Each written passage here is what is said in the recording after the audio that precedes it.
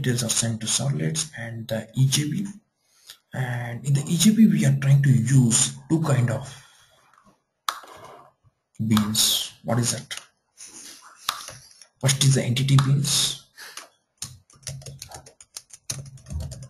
to store your details in the database, your SIM card details, your address details, your mobile number, everything is stored in the database, right?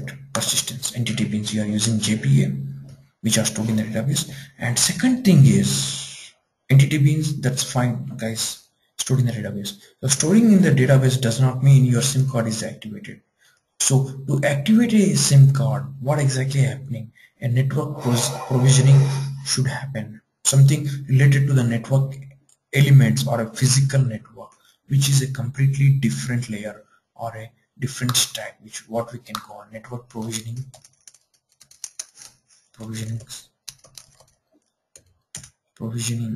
stack.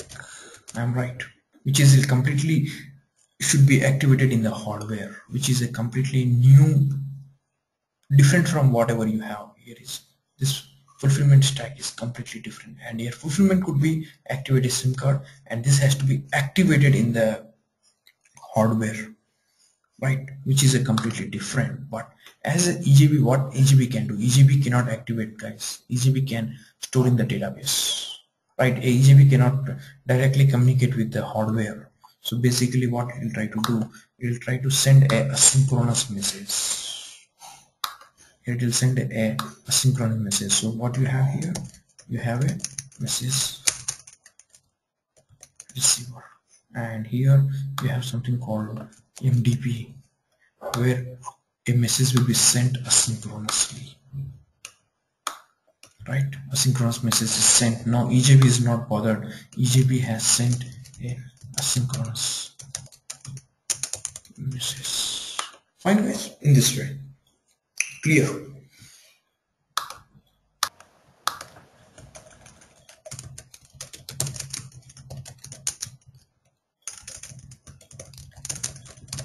Creating sample session bean, right? So to create a sample session bean, what applications you require? You require Eclipse. Just click on the Eclipse, about Eclipse. If you look at my about Eclipse, I am using Eclipse Helios service release model. This is a software, please try to download it. Eclipse Helios service release model. And the second one, using JBoss Py.0 applications. Two things we are using, Eclipse Helios and JBoss Py.0. Fine.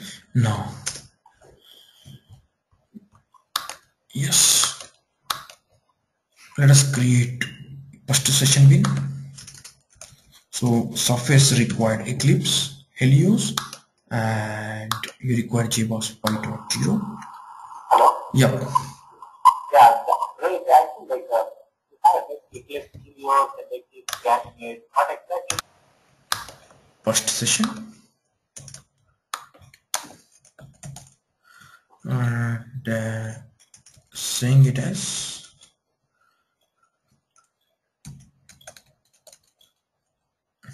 other, click on the other and say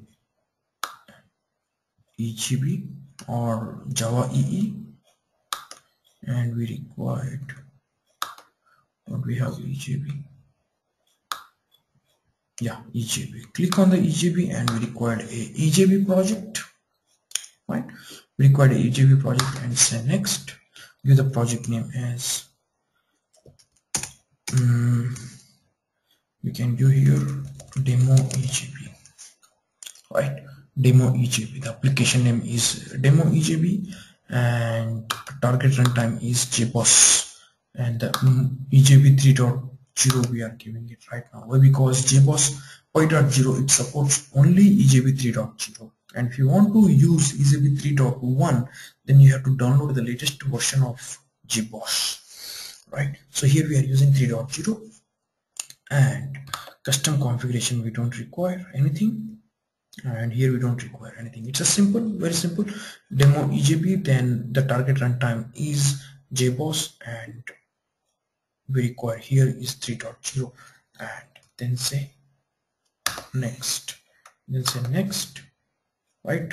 Generate descriptor file, and then say finish, and say yes. So we have created a demo EJB. Fine. After creating a demo EJB, if you look out here, three things are given: session beans, message driven beans, and entity beans. But if you look out, we do not have none of them. None of them has been configured. Why? Because we haven't created. We have created only project. Now right click. After saying right click and say new, and we want to create a session bean. Click on session bean and give package name now as com.test or com.demo. Right? Class name you can do as a first demo EJB. First demo EJB. That's it. Right? And here when you say okay, right, so we say here we require a EJB remote, not the local, and say next. And when you say no interface, as I told you, it can be configured only in the 3.1, but 3.0 is mandatory to have a interface, and then say next, right? Interfaces will be automatically created, and then say finish.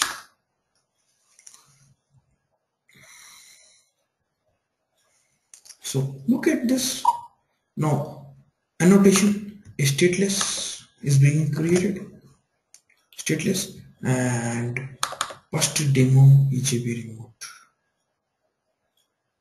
So interface. So just try to click on the interface. So interface is created, and our stateless implements this interface. Now try to write some kind of method. Public string test demo. The method name is test demo, and right, test demo slash. Fine. Now the interface has one method, test demo, and here we do not have, so it is throw an exception. Right click and say add unimplemented method, and what you can say here,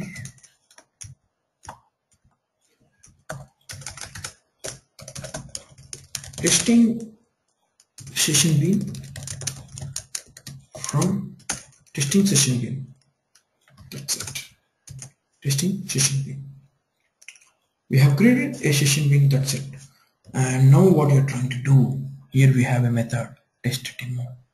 Now let us deploy onto the JBoss. Say right click,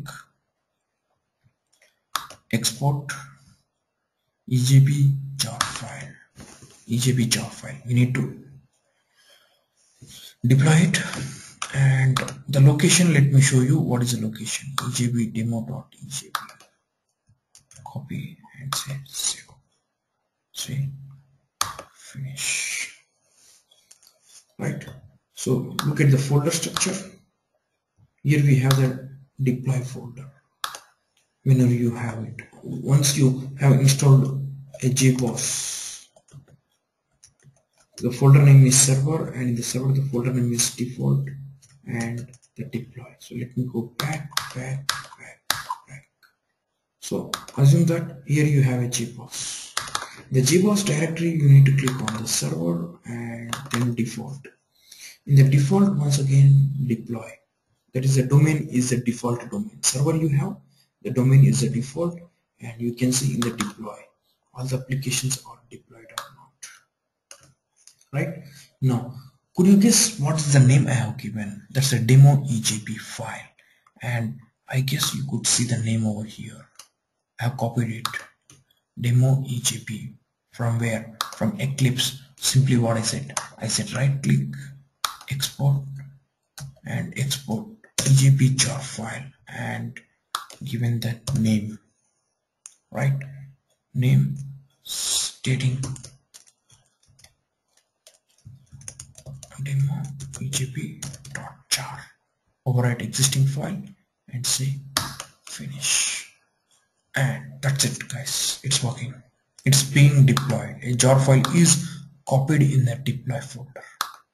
And you can see here what is that, demo EJB, and you can see the time 22:54 exactly, and clock on my PC 22:55. A latest one copied. Right. After doing that, you need to start.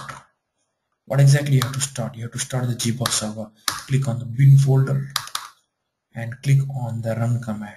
Here you can see the run command, the auto batch Windows batch file. Click on it and the server will be running, and you could see the server over here. Yes guys, the server is running in the backend, right? The server is running in the backend, right? So it's deployed, and you could see the JNDI names, automatic JNDI names. We know that beans are configured in the JNDI name as a JNDI name. And what is the JNDI name here? First demo EJB/remote. So what are the beans are configured? They are registered with the JNDI. They are registered in the JNDI. The beans are registered in the JNDI. So I'll discuss this, but before this I need to test it.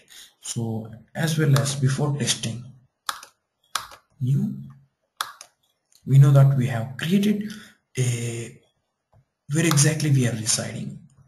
We are running on the application server,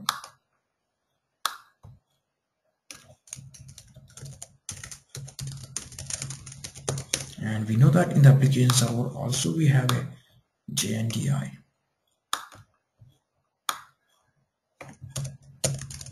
Container, a JNDI, as well as we also have a EJB container.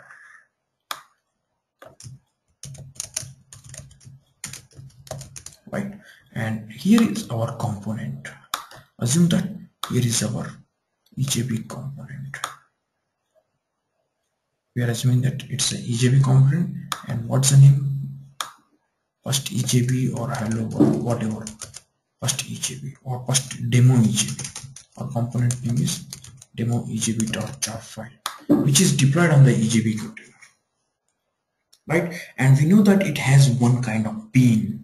What are the bean? It might have 1 bean or 10 beans or 20 beans or 30 beans. You can also add 30 beans. That's fine. You can add any number of beans, but